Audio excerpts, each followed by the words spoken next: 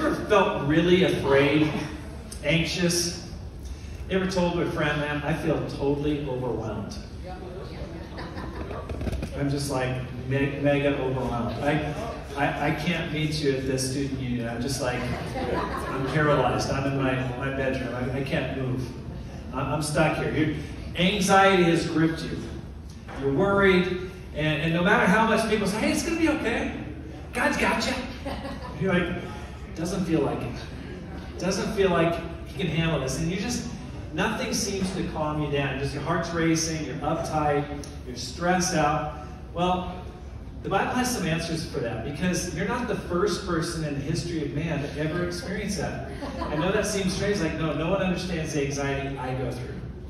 A lot of people have, surprisingly enough, and in fact it's in the early chapters of the Bible. You ever felt like you didn't feel that close to God, even though you've been a Christian a long time? That you don't sense his presence, you don't feel like, where is he? I don't feel him right now. Or you don't know how he's going to bail you out of the situation. If you've ever felt that way, this chapter, Genesis chapter 15, which is part of the series we're going through in the book of Genesis, offers a solution to our fears and worries. Because Abram, the man we've studied the past couple chapters on, is worried about three things. He's worried about his personal safety. He's worried about his children, or his lack of children. And he's really anxious about the land, his property, because currently he's still camping. He's still living in a tent. Now, if you were living in a tent year after year, do you think that'd be on your mind at some point? You go, at some point, I'd like to have a house and something more permanent. I mean, tents are awesome. We got a big tent. It's really cool. Spacious. Actually, it's 2 rooms. Got a little divider and everything. But at some point, you're going to want your own place, your own land. And that's exactly what he's facing. Abram, in Genesis 15, is experiencing what's known as the dark night of the soul. And this was written about 500 years ago by a monk. And just talking about how from time to time, we go through experiences where we feel like we're going through such a tough time, we're doing our best spiritually, yet we feel so much anxiety, so much worry, and on top of it, we don't feel close to God. And we're going, hey, God, I'm down here. I'm praying. You got to give me a little backup. And those feelings of like, I'm all by myself.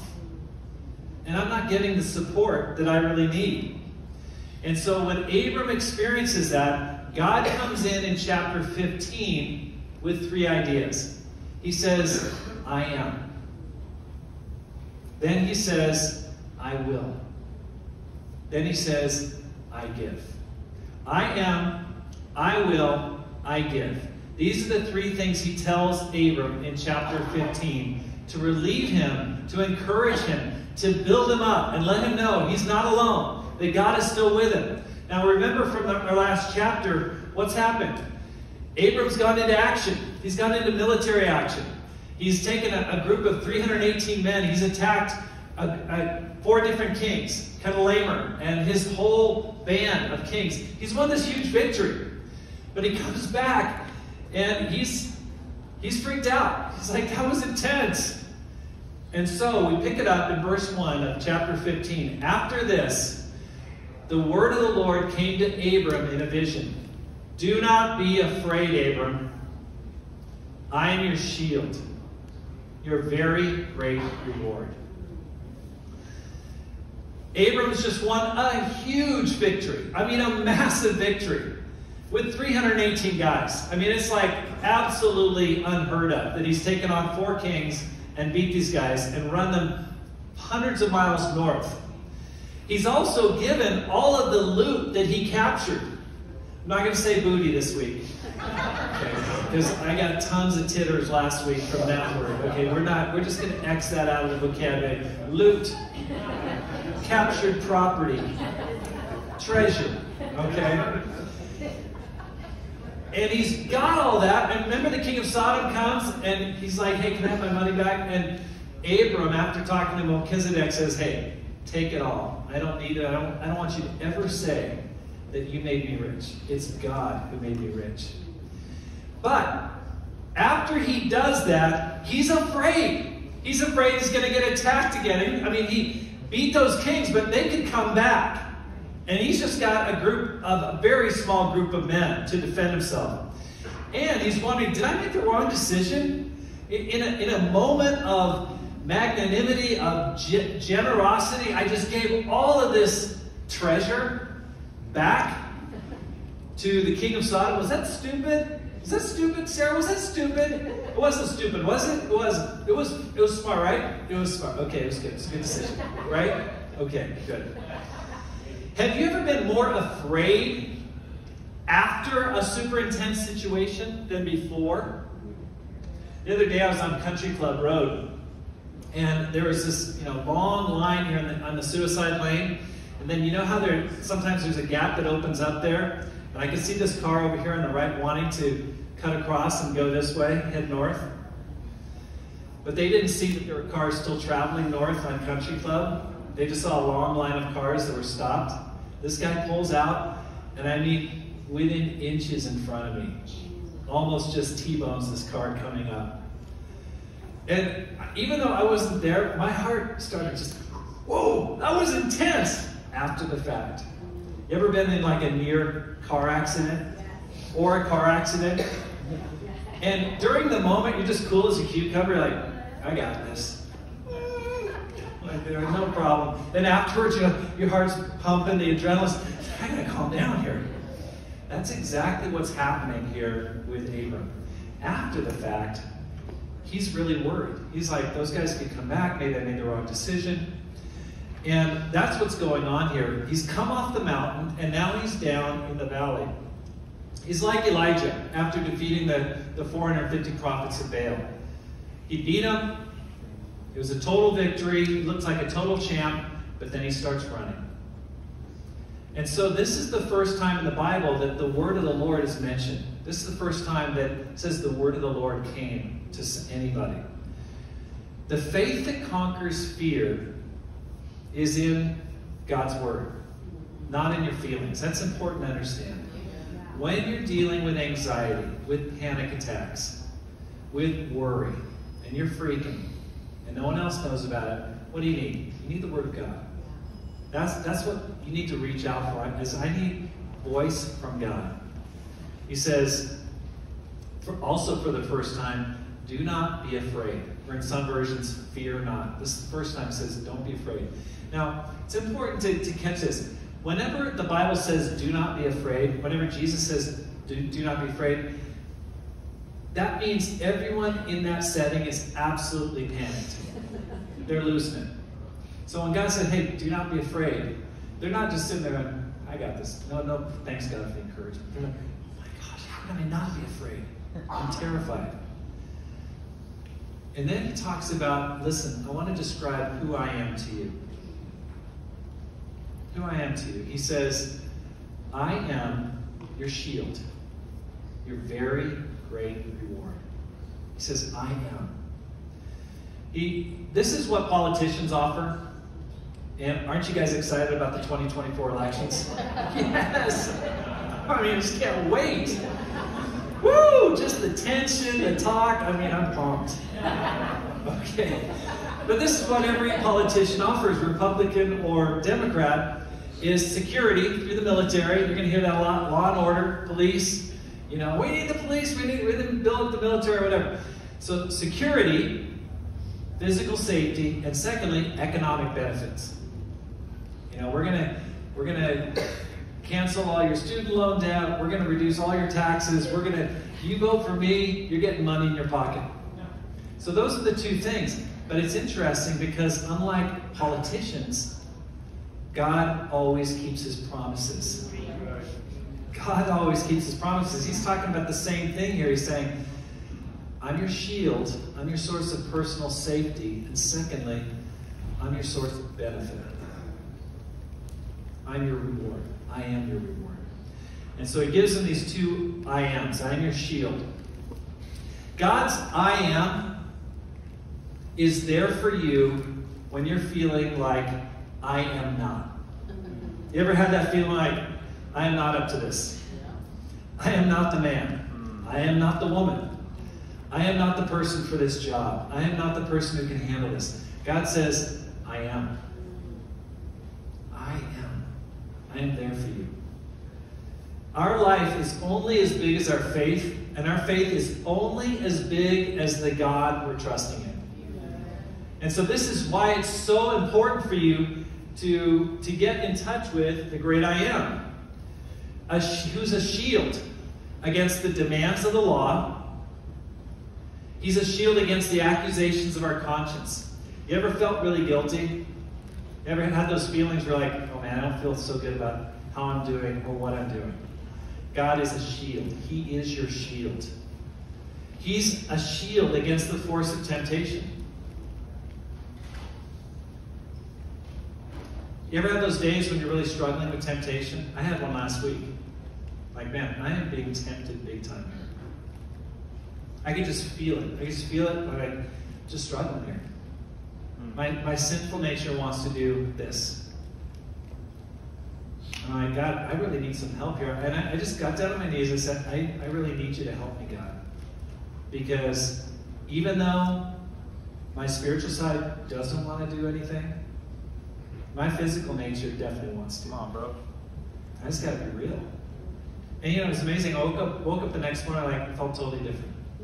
Just like it wasn't even an issue. It wasn't even crossing my mind at that point. God is your shield against temptation.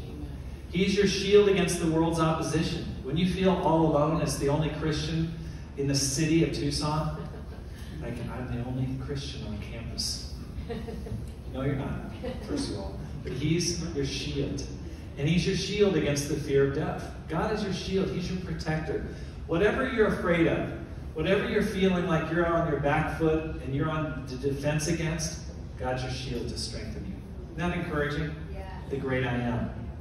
He says, I am your great reward. It's easy to lose track of what matters the most, isn't it? We're so busy in our lives getting new jobs, you know, just stepping into new situations. Like, that's awesome. Just being busy with family issues. But God is saying, no matter, Abram, how much loot you give away, what you have in me that's remaining is infinitely more than anything you've given away.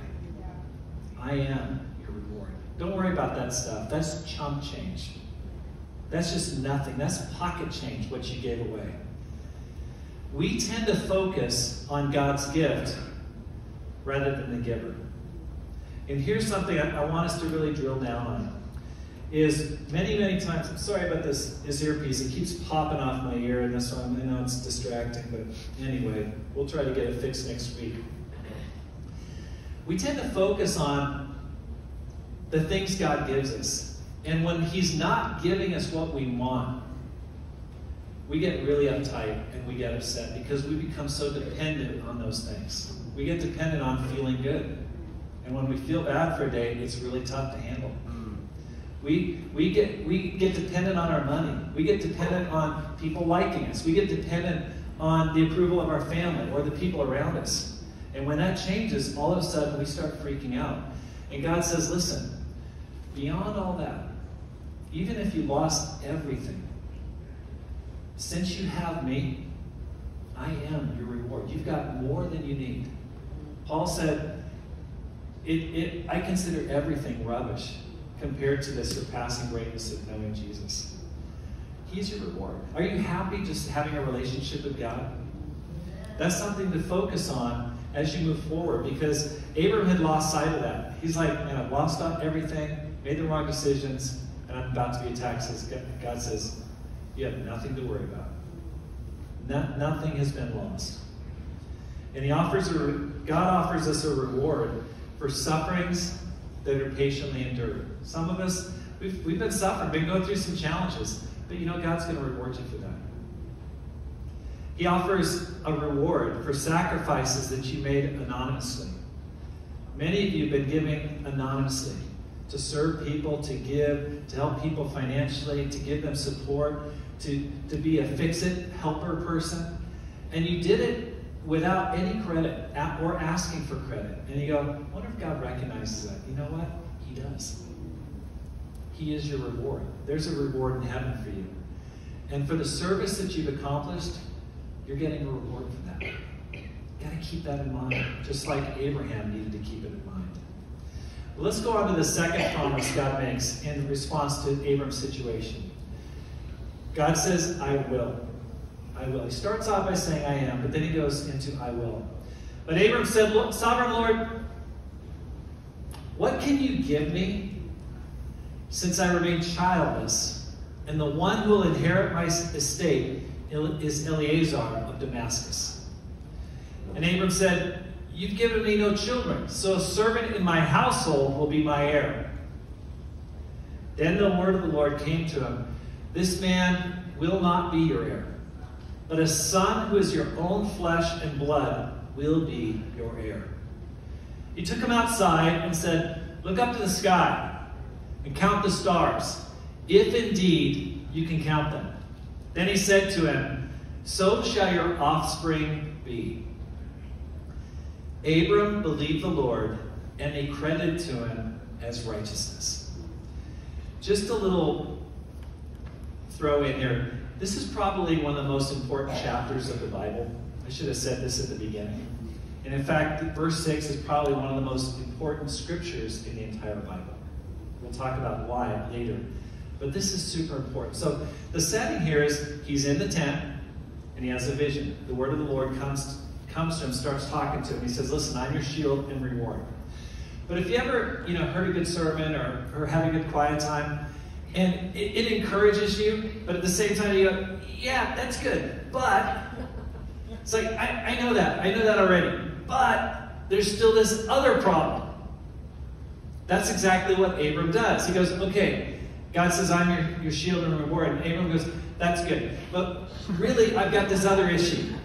You haven't given me any kids. And so you can just sense the frustration because he's getting older. He's probably 85 at this time.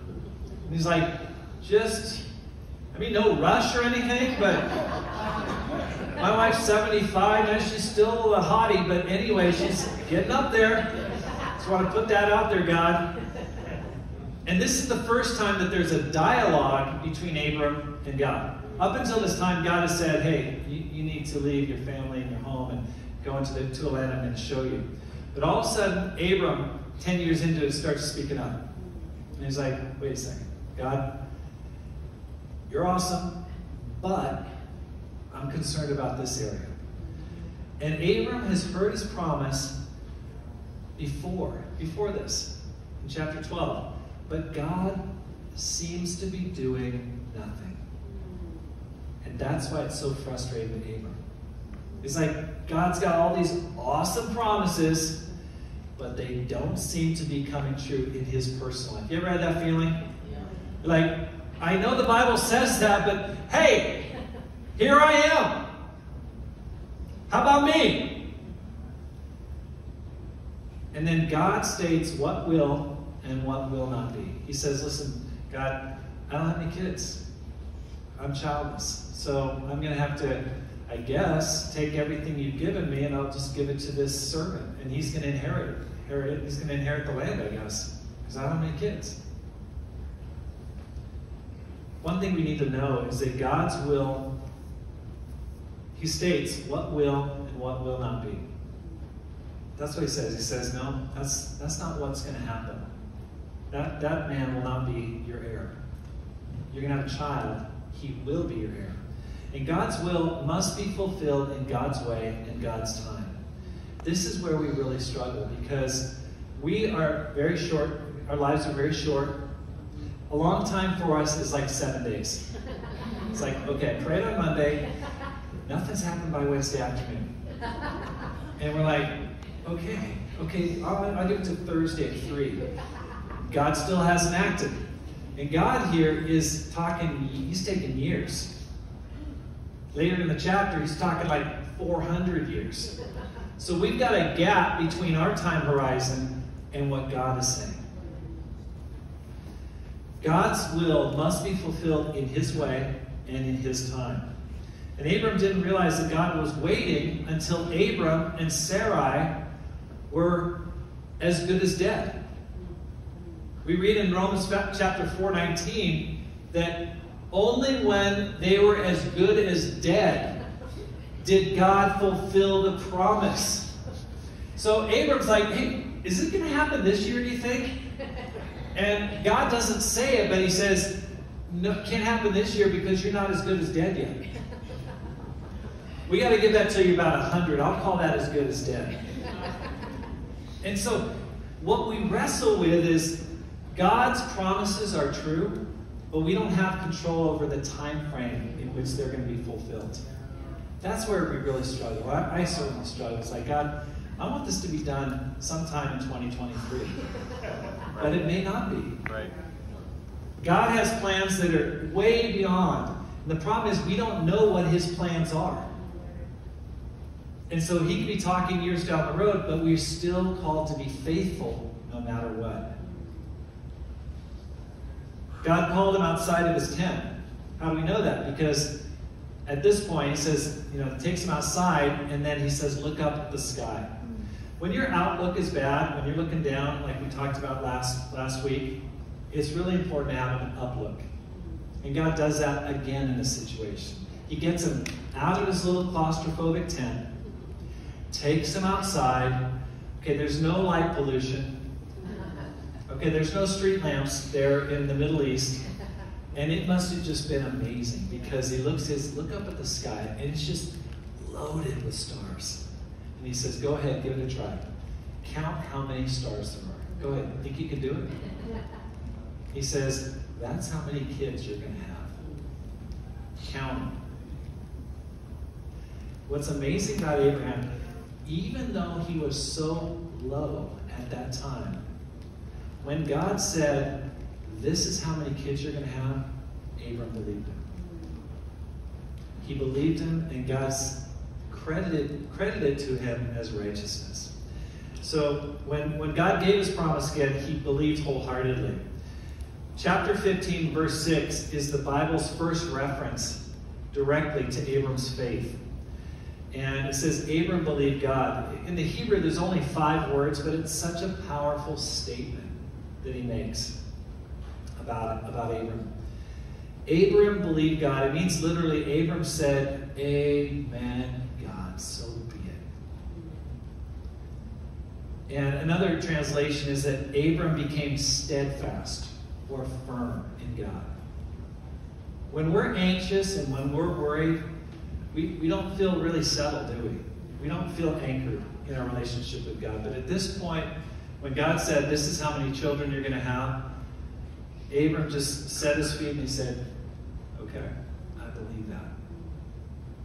There's a lot of feelings, a lot of things going on, but I believe and I trust your word in spite of how I feel. And when God looked at that, it pleased Him. And God reckoned it to him as righteousness. Believing in this context means to lean your whole weight on something. It means just saying, okay, I am all in. Anyone have a little fear of flying? I know Matt Wharton doesn't, but anyone in here get on a commercial airline, you're just nervous? You have to take a couple Benadryl? Okay, you got one here, one in the back, one there. Okay. The rest of you guys are cool cucumbers, no problem. My wife always holds my hand, we take off the lid. She's like, I'm in this whole hand. I was like, okay. She's awesome. But, there's times when we used to live in Asia, we'd go from country to country over vast sections of the ocean. I'd get a little nervous. Like, I don't want to be lost at sea here. And it's a little spooky at times. And you get that huge, just the bottom drops out of that, oh my gosh, I hope it stops here soon. And there are times when I felt like I was like, I'm not going to put my full weight down. I got to help the pilot a little bit, just kind of be a little lighter in here. So I'm not going to pull my full weight down in my seat. See if I can float a little bit. That's what we do when we don't go all in on our faith. We're not fully invested spiritually in our relationship with God. We're trying to come up with like a back exit just in case. Gotta help him along. God needs a little assistance from us because otherwise these promises won't come true. And that's the faith that Abraham had. He just went all in. Have you ever seen the video Full Send?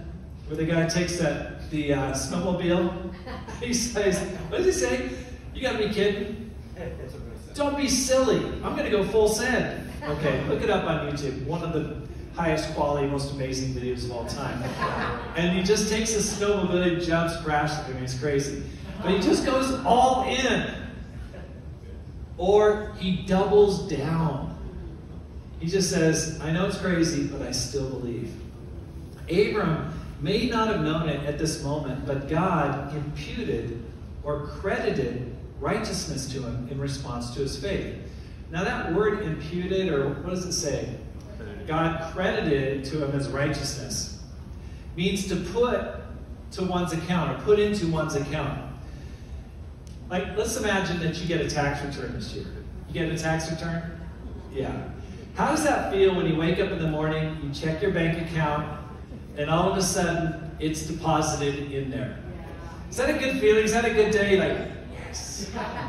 That's the image here, is that God just drops into your account. Not money, but a right relationship with him. That's what righteousness doesn't mean all of a sudden righteous in the sense of, hey, God, he does everything right. We already know Abram did quite a few things that were a little offbeat, not quite on target. But in terms of his relationship with God, he says, you have a perfect relationship with me going forward. You're right with me. We're at peace. You're forgiven. And he just credited to him because of his faith. Now, in this sense, on the cross, our sins were put on Jesus' account. What did Jesus wake up that day? He says all of Angel's sins got dumped into his account. All of Katie's sins got dumped onto Jesus' account. All of Rob's sins got imputed to Jesus on the cross.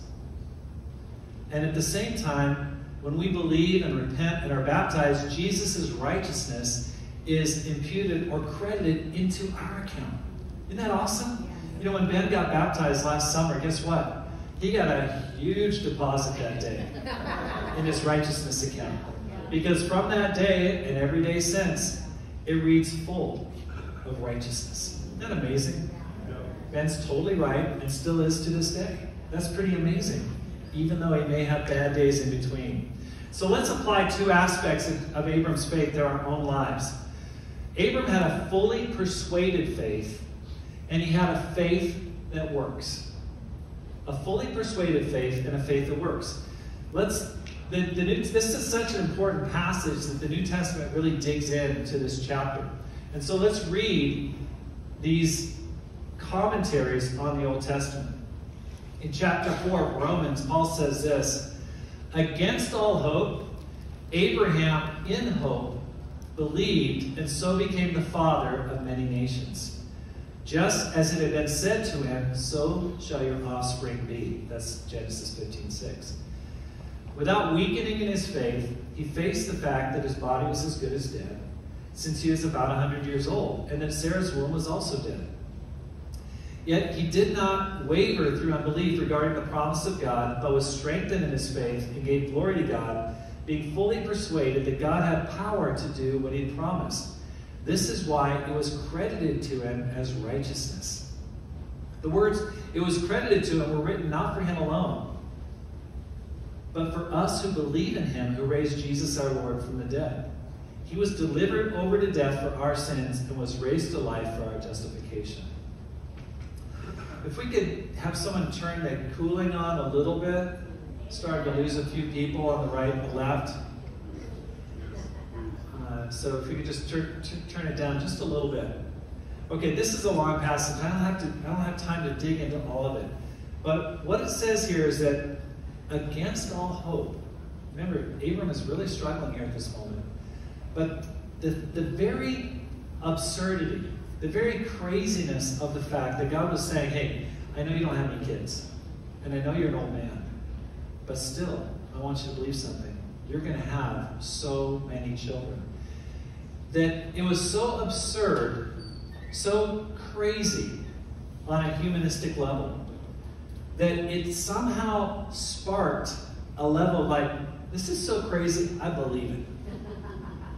And that's what he did, stimulated his faith. He just said, this is so wild, I trust that it's going to happen. That's the kind of faith that God is looking for, that all-in faith. And I love too, because it says in verse 23, the words, it was credited to him, were written not for him alone, but also for us, to whom God will credit righteousness, for us who believe in him who raised Jesus our Lord from the dead. You know what's so powerful about Genesis 15:6? He says, that promise was for Abraham, that was for him, but it's true for everyone who has faith in Jesus Christ. Isn't that awesome? He says, you're going to be credited with righteousness in response to your faith. Now, don't get all proud like, yeah, I'm such a faithful person. My faith is just blockbuster level faith. The very faith you have, that comes from God. That was a gift also. So don't go, I'm just born with faith. God gave you that faith. And that's pretty awesome. But he responds to that in love. Now, how do we illustrate this kind of faith? And I really struggle with illustrations on this because I'm like, how can I try to convey what kind of fully persuaded faith that he had? It says he was fully persuaded. No doubts. And when I struggle for illustrations, I go back to my bread and butter. I go back to something I just count on. You know what that is? The Matrix. Okay, let's go ahead. The next slide here. Before we run this, 1999, I know some of you were -3 when this came out. But here's Trinity and Neo, and what's happening here is Neo he's the Messiah, okay? He's Neo, means new. And what happens is they place their hope that somehow he's going to change this bad situation where machines run the world, and they place all their hope in him, that he's going to make everything better. He's the one. But what happens is he gets shot and killed by Agent Smith, right? Agent Smith. That's right. And so I'm not going to show that scene where he gets shot, but he gets shot a bunch of times and he dies and he flatlines. Now what's happening is his body is back on the ship. Now you got to watch this shit. Okay, you think like, War Room is powerful or any sort of... there's a lot of good, religious movies and stuff like that, but this is, I think, the best. And it's not even a Christian movie. But see that line that's going behind her? Okay, the droids or the sentries, they're like tearing apart this ship. And she's doing nothing because she knows that she can't save herself. She knows that there's nothing she can do. The only hope she has is this guy coming back to life. Which reminds us of Jesus. Right? So when you're all with your faith, you go, listen, I don't even have to worry about all of this craziness and overwhelmed stuff and people attacking me and stuff. I don't have to deal with that stuff because I can't solve that problem. The only person who can is Jesus. And so she's as cool as a cucumber about all this stuff that's happening because she knows that it all depends on this guy coming back to life. Right. So let's just watch this scene. Just got shot. There you go. Flatlines. Uh-oh, we need the sound, man. Can we restart it? He says it can't be. That's what he says.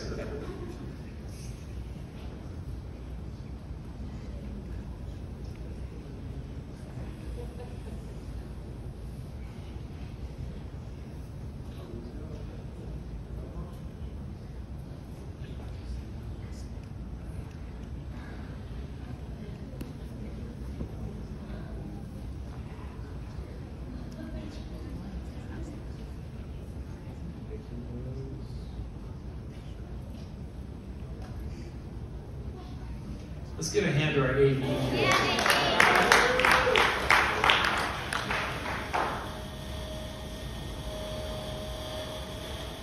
This is It Can't Be.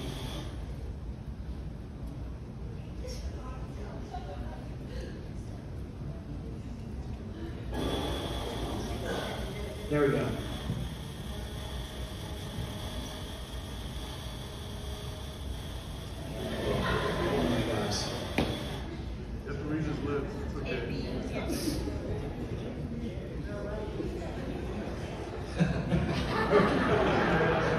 Let's stand to sing.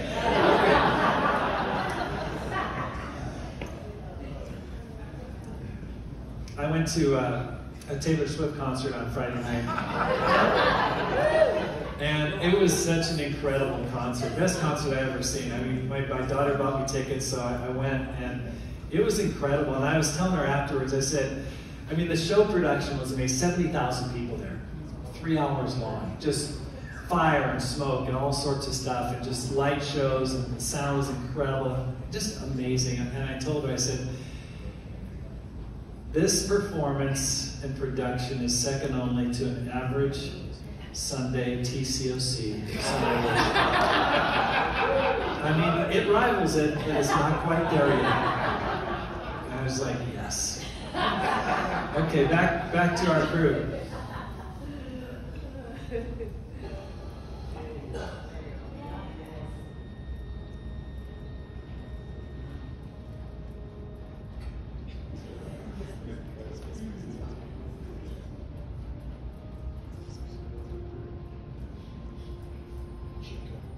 Check it. He's gone.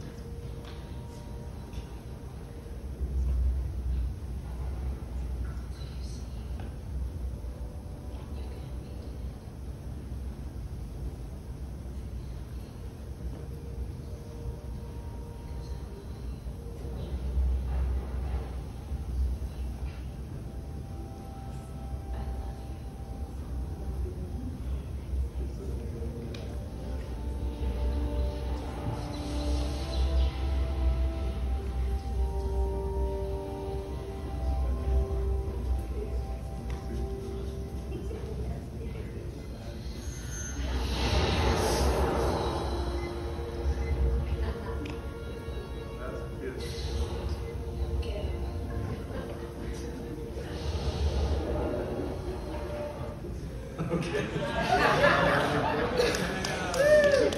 Now that was powerful. Okay. I love that section because she's just like, hey, I love you. I know that you're going to come back to life. Because it's just got to be. And she's all in on this relationship. And guess what? It comes back to life, and it's awesome. But my question for you is, are you all in your relationship with God? I mean, all in. Full send. No back door. Some of us, we're here and then we're out. We come to church for a while, then we're out. We get faithful for a while, but then we back off. And we're so unsteady in our faith in Jesus Christ. We're looking for other things to make us happy. We're looking for other solutions to solve the problems around us rather than saying, listen, God, it's crazy, but I believe what you're telling me. I am doubling down in my relationship with you. And I want to challenge some of us because we're so flaky in our faith level. We're so unstable. We're like, yeah, I 90% there. And God is saying, listen, just believe me, just trust me. The second thing about Abram's faith is a faith that works. In James chapter 2, He says, "You foolish person, do you want evidence that faith without deeds is useless? Was not our father Abraham considered righteous for what he did when he offered his son Isaac on the altar? You see that his faith and his actions were working together, and his faith was made complete by what he did. And the scripture was fulfilled. It says, Abraham believed God, and it was credited to him as righteousness, and he was called God's friend." You see that a person is considered righteous by what they do, and not by faith alone. That can seem like a contradiction when it says, you just need to have faith. But he says, faith that's true faith is a faith that works. Abraham had a faith that resulted in action. It was defined by action. And you could see his faith by what he did, because first he moved to the promised land. He didn't just go, wow, that's interesting, I'm going to stay right here. He moved. He got circumcised. We're going to read about that in chapter 17. He offered up his son Isaac when God said, hey, you know that one child you've been waiting 25 years for? I'm going to need you to kill him. And next morning, he took action. He said, okay, if that's what you say, he's gonna do it. Salvation is not either faith or works, but it's faith expressing itself through love or through works. It's faith that works. In Galatians 5:6, Paul says, the only thing that counts is faith expressing itself through love. How are you expressing your faith? A true faith is one where you can see it because it changes your behavior. It changes how you spend your time, how you spend your money, what you watch on TV, who you spend your time with, what you think is important, what you think is not important. All of those things are expressions. How you serve people, how you treat your wife is an expression of your faith. All of those things combined reveal whether you have a faith that works. You're not saved through the product of what you do, but that faith that prompts love is a true faith that works. That's right. We're going to finish it out in the last section when God says, I give. In Genesis 15, 7 through 21, he also said to him, I am the Lord, who brought you out of Ur of the Chaldeans to give you this land to take possession of it. But Abram said, Sovereign Lord, how can I know that I'll gain possession of it? Okay, so he's struggling here because he's like, there's like 10 tribes of people around me. This is a big challenge. So the Lord said to him, bring me a heifer, a goat, and a ram, each 3 years old, along with a dove and a young pigeon. Abram brought all these to him, cut them in two, and arranged the house opposite each other. The birds, however, he didn't cut in half. Then birds of prey came down on the carcasses, but Abram drove them away. Next slide. As the sun was setting, Abram fell into a deep sleep, and a thick and dreadful darkness came over him. Then the Lord said to him, know for certain that for 400 years your descendants will be strangers in a country not their own, and that they will be enslaved and mistreated there. But I will punish the nation they serve as slaves, and afterward they'll come out with great possessions. You, however, will go to your ancestors in peace and be buried at a good old age. In the 4th generation, your descendants will come back here, for the sin of the Amorites has not yet reached its full measure. When the sun had set and darkness had fallen, a smoking fire pot with a blazing torch appeared and passed between the pieces. On that day, the Lord made a covenant with Abram and said, to your descendants I give this land, from the Wadi of Egypt to the great river, the Euphrates, the land of the Kenites, Kenizzites, Cadmonites, Hittites, Perizzites, Rephaites, Amorites, Canaanites, Girgashites, and Jebusites.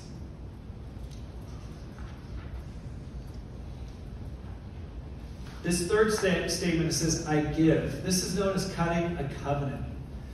And so what God is saying, God knows that at this point, Abram needs a little reassurance. You ever need like a little backup to your faith? Like, okay, I believe it, but I could use a little bit of extra support here. And that's what he gives. Think about this for Abram. He doesn't have a church.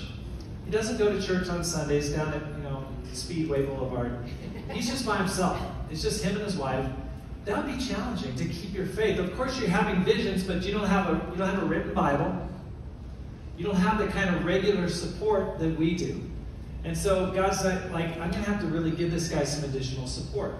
So if the person making this covenant, what this means here, doesn't fulfill the obligations, it's like, may he be like the animals that are sacrificed. So that's what this is saying here. Saying, listen, God's saying, may I be like these animals if I don't fulfill this promise to you. That's a pretty serious covenant. And God wanted to condescend to Abraham's faith level. And later, in chapter 22 and in chapter 26, he promises by himself. He swears by himself. You know, when you say, I swear to God, it's tough for God to say, yeah, I swear to myself. I swear by myself. And God clarifies the promise. He says, your descendants will possess the land, but only after 400 years in another country will they inherit the land. And only after the Amorites have been given 400 years to repent will they be able to come back into this land. So sometimes people get really critical about God, saying, oh, he's so bloody, he's so judgmental. God gave them 400 years to change their behavior. And so the Israelites were simply a tool of his judgment. It wasn't that the Israelites were any better, but God said, listen, after 400 years, they're going to be judged for their sin.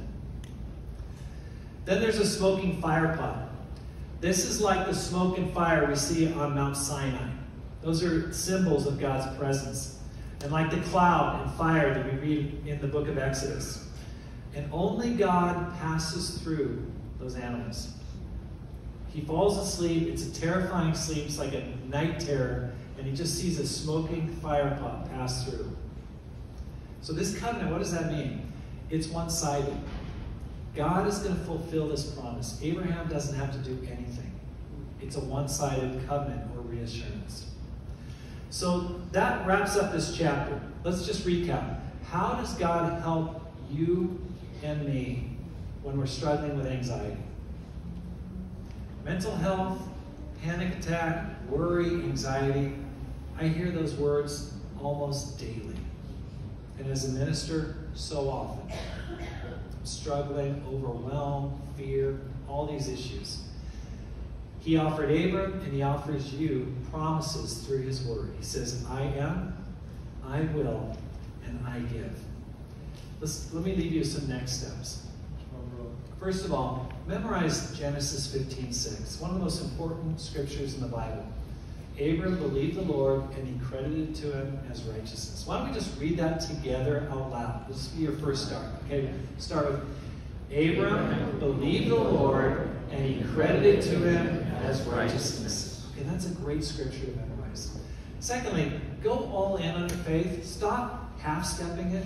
Some of us were just thinking about it, maybe want to, could be next week. We're almost there. When are you going to go all in? Some of you need to make a decision. I want to repent and get baptized this week. I'm ready to do it. I'm ready to go all in. What's holding you back? Be like Abraham. Just full send it. Just go for it. Stop waiting and go all in on your faith. And start expressing that faith through love. Have a faith that works. By getting involved in relationships, serving people, loving other people.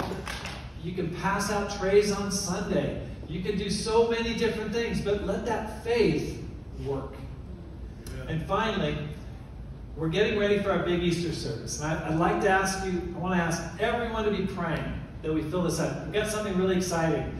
This year, we're not going to have just one service, we're going to have two. We're going to have a regular service at 1, and then we're going to have a Spanish service that Angel Armenta is preaching on at 3 p.m. Isn't that awesome? And so, if you're a Spanish speaker, you can come at 1, but at 3, there's going to be a Spanish service. And so, we're going to have an egg hunt in between.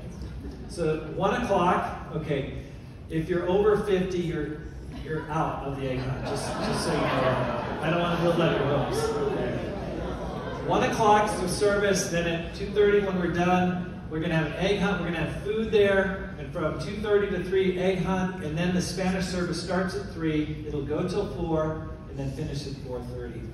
So, I'd like to ask you to take a prayer walk through your neighborhood this week. Just go with your husband, and just start praying, saying, God, help me to get a neighbor to Easter service this year. And so, let's go ahead and close in a prayer. for the sermon. Then we're going to come up and sing a song. Heavenly Father, give us faith, the faith that Abram had. He is the father of our faith, and Lord, we want to have that same level of faith. There are so many times we confess that we struggle with sin, that we struggle with anxiety and worry because we're not in control, Lord, and we want to be. Only you're in control. And I want to pray that we have a faith that's all in, that we don't try to back out. We don't try to hedge our bets. But we are placing all our trust in Jesus Christ, who's our Savior and who rose from the dead on our behalf. And I pray that our faith is a faith that's real and genuine, that's visible and expressed through our work, our love, and our daily behavior. Please raise our faith. God, we do believe in you. Increase our faith. Help us overcome our unbelief. We love you. We pray in Jesus' name. Amen. Thank you.